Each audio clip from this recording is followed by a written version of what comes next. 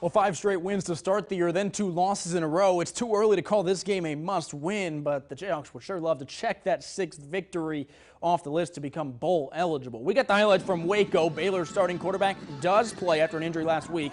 Check out the unis for the Jayhawks.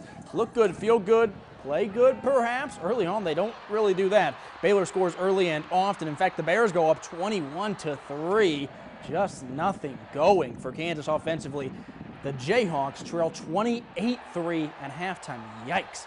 Second half, though, watch out. Shapen fumbles. Jeremy Robinson scoops it. He's a lean, mean running machine. Nearly makes it a scoop and score down at the goal line.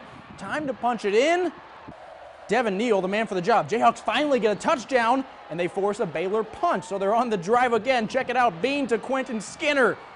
We might have a ball game, folks. Things are getting interesting. Kansas gets the ball back, down 12. Bean rolls out.